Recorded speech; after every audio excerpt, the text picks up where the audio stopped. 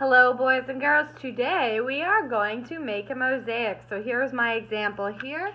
You're going to have a packet of ideas to choose from. The more detailed you make it, like my butterfly, the harder it is going to be for you to do. So I suggest keeping it simple and only drawing one or two things. I would not do more than that, otherwise it's going to take you way too long. So I'm just going to draw a pumpkin. And I'm not going to take up the whole paper because I don't want it taking up the whole paper. So I can create my mosaic border around there. So I'm sketching my idea on here. And then you're going to transfer your sketch onto your final copy. Okay, so now I would take this and I would draw it on my final copy. I already have one started. So I'm going to show you on my started copy what we're going to do.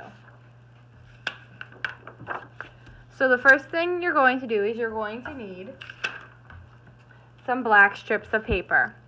And you are going to cut longer borders and glue it all around your outside. So you're going to cut smaller strips like this to glue all around the outside until you go all the way around all four sides.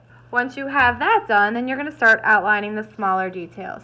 So you're going to need to cut smaller shapes, so they should be more like squares. So I'm just going to cut a bunch of these. Don't cut too many though, but I'm just going to cut up the small ones that I already cut. You just don't want to cut up too much at once, because then if we run out of time, you have all these little squares cut up and they're just going to go in the garbage because you're not going to be reusing them next week because they're going to fall out of your folders and make a mess. So a trick to making this easier for you is you're going to take your white glue and you're going to draw a line on the paper with the glue. And then you're just going to put these on top of that line, leaving a little space in between. Draw another line because I used that all the way up already. Don't use too much glue. And I'm just going to go all the way around, filling in my mosaic.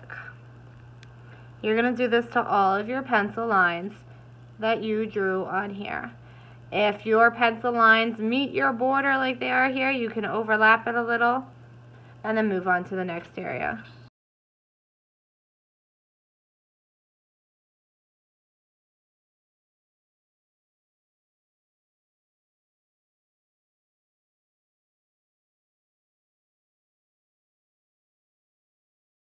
So now that you have it outlined, what you are going to do is you are going to take the colored strips that you want to use to color it in, and you're going to do the same thing. So you're going to cut them up into little bits, put your glue down on the paper, and then put the color strips on top of it. You can use more than one color if you want, but you're going to fill in the rest of this space now until you are done. Have fun, boys and girls.